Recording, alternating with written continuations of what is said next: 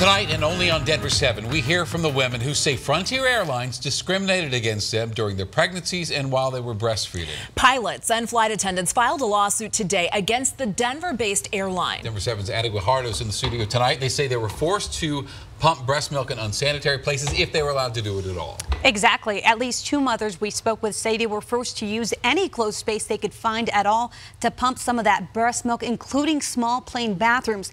They say the long flights also led to hours of pain before they could pump breast milk, and one mother says she even got an infection. There is turbulence on Frontier Airline planes. On Tuesday, a group of pilots and flight attendants filed two separate lawsuits, claiming the company discriminated against them while pregnant, lacked policies and safe spaces for mothers to pump breast milk. Can you say hi? I was given offices without locks, with windows to the outside. Randy, a pilot, says she even pumped in luggage closets. I can't tell you how many times I got walked in on. Melissa, a flight attendant, says she felt forced to give up the possibility of breastfeeding her two children after being denied desk work. It was very much a don't ask, don't tell policy situation.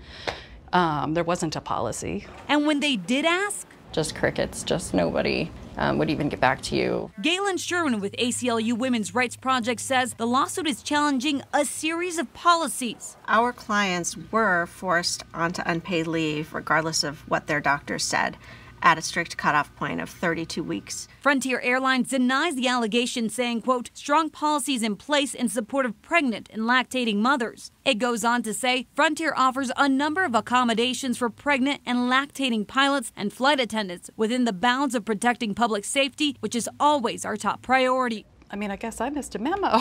A claim these mothers say is a false narrative.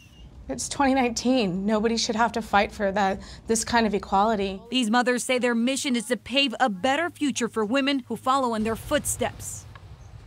Now, there is a difference between federal and state law here. Colorado law requires employers to provide a break and a private place for mothers to pump breast milk. Federal law is the same, but excludes flight attendants. That means this lawsuit could shake things up.